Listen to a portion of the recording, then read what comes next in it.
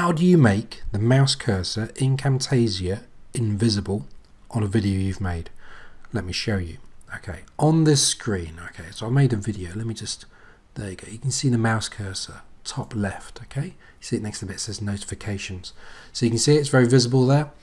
What you need to do is click on the clip, and then you'd normally start off in this section here. Go over to the mouse cursor, which is cursor properties. If I hover over it, and you've got opacity, and then just reduce that. And look, it's vanished. And there it goes, back again, vanished, back again. And that's how you do it. Now, I'm going to show you something very important. Before I do that, can you please subscribe to my channel, like my video. I make lots of videos. I think they're very good.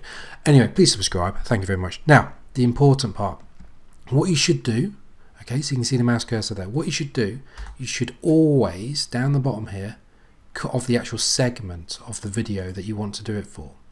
So, reason being, if I just did it for one big bit of video, then the mouse cursor is gone for the whole thing, which is fine if that's what you want, but the odds are you don't. The odds are what's happened is that you've recorded a video and your mouse, you've been wiggling it all over the place, and then you realise it looks terrible on the actual video.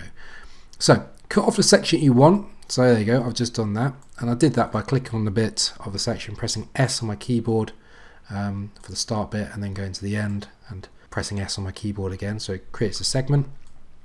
And then for that segment, click on the segment itself. I'll just move this along so we can see the mouse on the screen. There you go. For the segment itself, so you click on that once, go to the mouse settings up here, or mouse properties, change the opacity all the way down, and there we have it. So I've got it, it's vanished. But if I move forward, it stays vanished for that whole clip. But if I move forward to the next section, you can see it's reappeared again.